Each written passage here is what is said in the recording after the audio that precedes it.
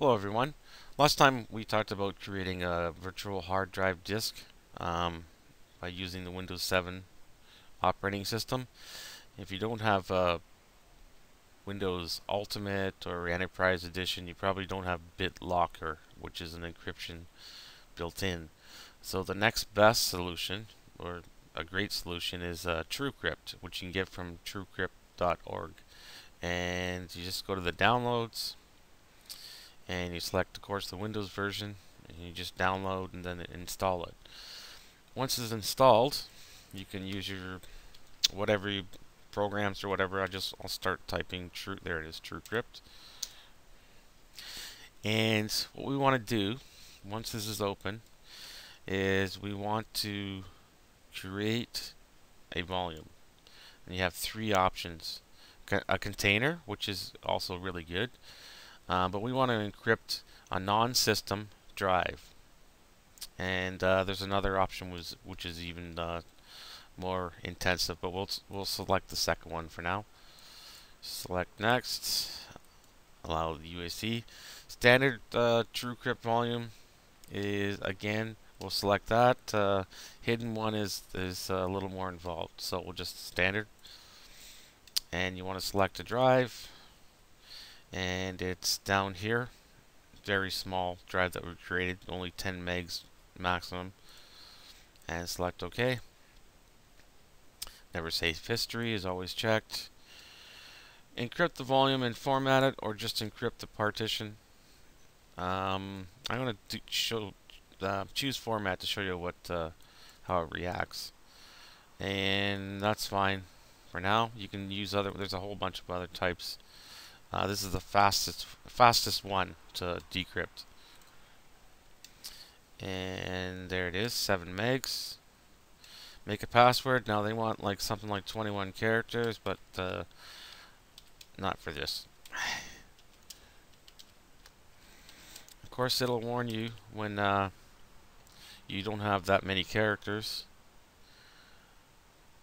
Oh, they want, yeah, something more than 20 characters. It'll warn you that obviously there's not 20 characters. So I'll select next, and yes, I want to continue.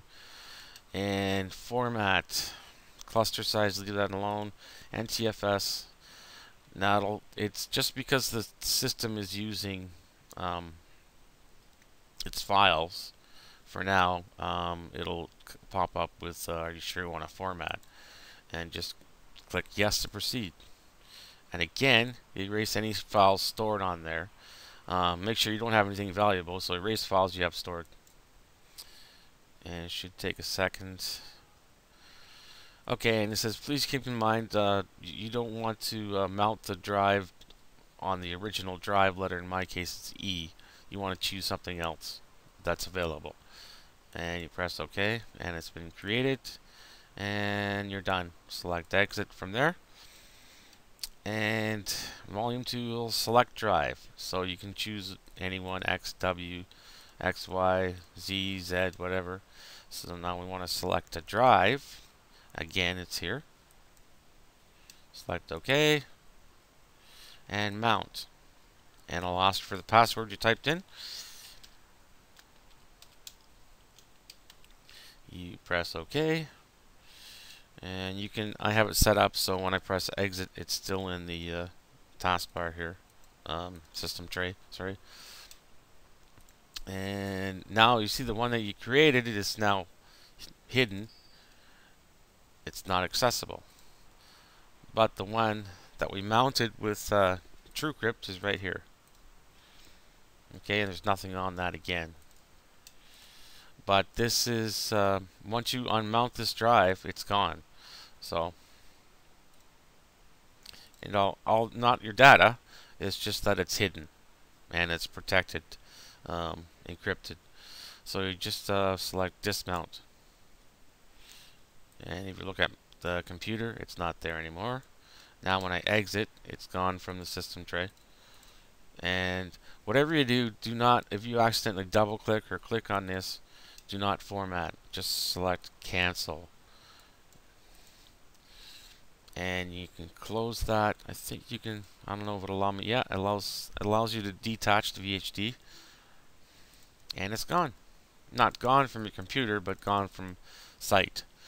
Okay, so I hope you found this useful, and as always, please leave a comment if you have any questions. And thank you very much for watching.